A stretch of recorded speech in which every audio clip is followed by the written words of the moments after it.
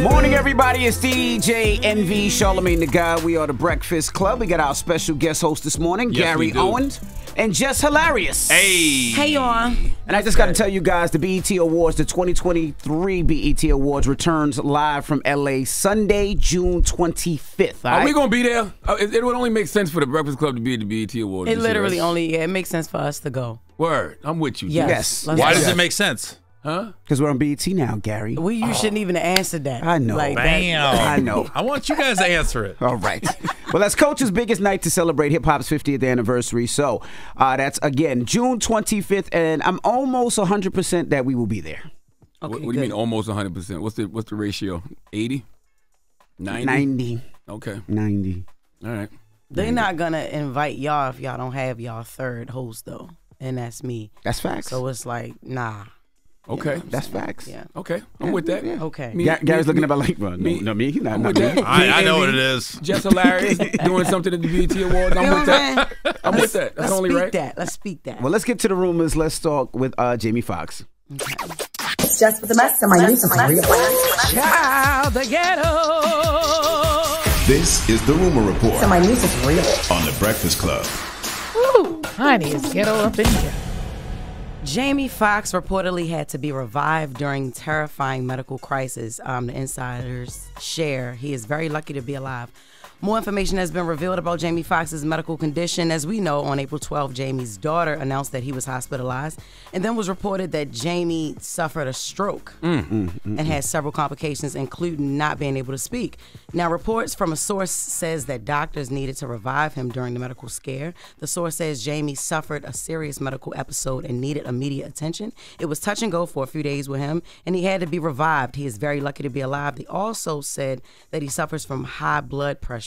Yikes. Which doctors say can cause clots in the brain leading to a stroke. Doctors believe this was a long time coming and really had to act fast. And if they didn't, they said he could have been a goner. So we're going to be sending love and prayers to Jamie and his family. That's right. Definitely sending healing energy to Jamie Foxx. 55 years old, that's young, man. That's why you got to watch all of that when you get to a certain age. If you was born in the 1900s, you know, you get to a certain age, you got to take care of yourself. High blood pressure, high cholesterol. Not even when you get to a certain age, you should check yourself regardless. I know absolutely brothers in their 30s that are passing away over high blood pressure, overweight, or heart problems, heart disease, and all that. So definitely listen to your body. I heard Tony Braxton say that yesterday. Listen to your body. That's right. Because we didn't live the best lifestyles when we was young. No. You know, drinking, smoking, not getting enough sleep. Correct. You know what I mean? Raw dogging. All that stuff catches up with you. Raw dogging. Well, yeah. that's the only one that fit with you, Gary. Yeah, Well, that was fun. Wow. What? I'm sorry. It feels better. You know, let's move on to a better story. McDonald's claims they're upgrading their burgers. Okay, changes they say will be made. Buns will be softer. The cheese will be gooier. Onions will be added to the patties right on the grill. More Big Mac sauce will be on the Big Mac.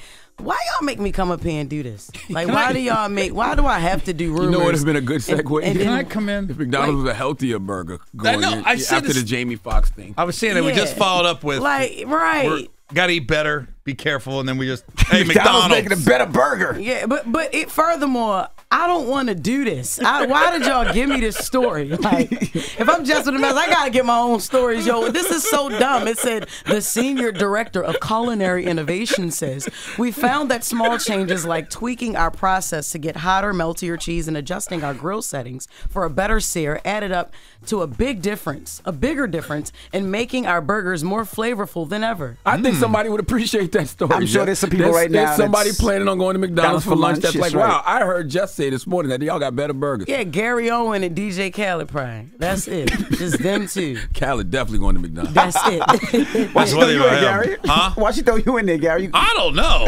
No, just all right. I don't eat McDonald's. Well, check this out. Listen to this, please. Listen to the places where it's already changed. Los Angeles, Seattle, Phoenix, Las Vegas. Where are the blacks over there? A lot of blacks. There's a lot of blacks in Phoenix. Chris Paul.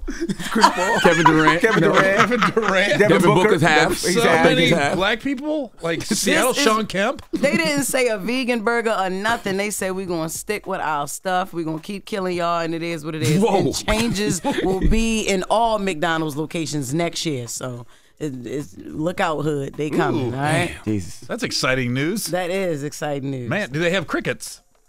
That's what they need. McDonald's need McCrickets. McCrickets, no. McCricket nuggets. Cricket nuggets would be fire. 20-piece cricket nugget.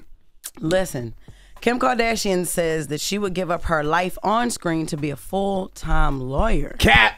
Liar. You know what? I don't think she would. I honestly think that she would because honestly, that show has been boring for the past few years. Now, there's nothing else that she can do. She already did everything that she can do to make her life interesting. You know, her stepdad is her stepmom. You know, she already moved on from Kanye to, you know, whoever now. Right. You know what I'm saying? She got these kids and shit. I mean, and stuff. Yeah, I had to make up for the bubble guts. All right, my bad. But yeah, like it's nothing else that we have. But I think she can do. But I think that family lives on TV. Like I heard that they might be going back to E. Like they live like their whole operation evolves around being in people's face. You know why I think that she probably could do that now? Because she's so rich. She's a billionaire. Yeah. That she's at the point where she's comfortable in life. I think the only reason they were still on the show was to push product. But a lot of those products selling themselves now. The Skims. All of that. All of that. And I don't know. You love Skims, don't you, Jess? I do not. Oh. I don't. I like Spanx,